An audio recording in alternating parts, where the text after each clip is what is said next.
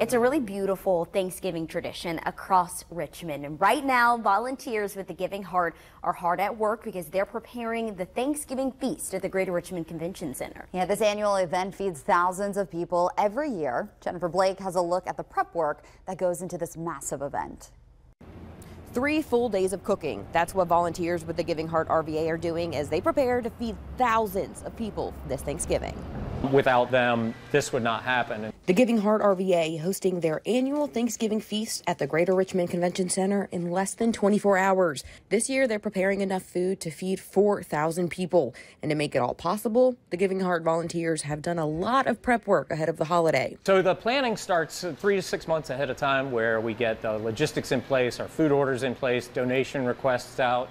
Matt Smythe, the chef for the Giving Heart RVA, has been a part of this program for the past 5 years. He says seeing the positive impact this event has on the community made him want to do more. I started out just volunteering 1 day a week and then got so involved and so passionate about the project and the people that help bring it together.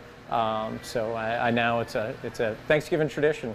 Each meal is a typical Thanksgiving menu with all of the fix-ins: turkey, mashed potatoes and gravy, ham, stuffing, green beans, and cranberry sauce.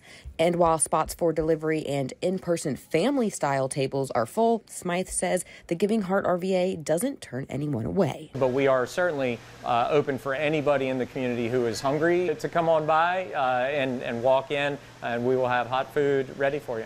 On top of the meal, the nonprofit is also giving out canned goods and essentials like toiletries and clothing. The feast starts at 11 a.m. on Thursday. In Richmond, Jennifer Blake, 12 on your side. All right, Jennifer.